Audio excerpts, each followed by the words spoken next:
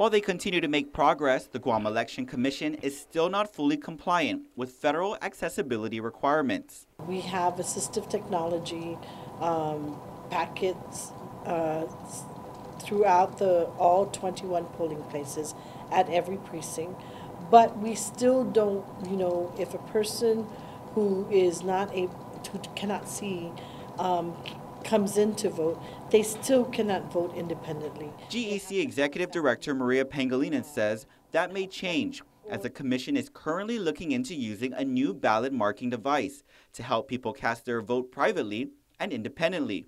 It's called the Election Systems and Software AutoMark System. It has universal access where persons with disabilities are able to vote independently. In the past, our persons with disabilities will, for those that cannot see, they would have to have people assist them when they vote. The device has been around for years, but will be a new addition for voters on Guam. The system provides autonomy to voters who are visually impaired or have a disability or condition that makes it difficult to traditionally mark a ballot. It features an audio function where you can hear the list of candidates, a zoom feature where you increase font size, and has a sip-puff tube for voters who are unable to touch the screen. Pangilinan borrowed the machines from the CNMI Election Commission and will spend the next few weeks with partners and consumers researching and testing the system to see if it is suitable for Guam. This, however, will not be the first time the GEC tried to use technology to make voting easier. Several years ago, there were issues over using Ivotronic machines. Pangilinan says this, however, would be different. This one has a paper trail.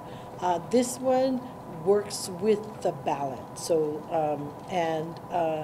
and we have enough time to do the education to go around and make sure that the voters that will use it will have access to it with ample time before the election so that they can get training on it and we can make it available. The Ivotronic machines didn't meet the mandate of a voter-verified paper ballot and have since been surveyed by GSA.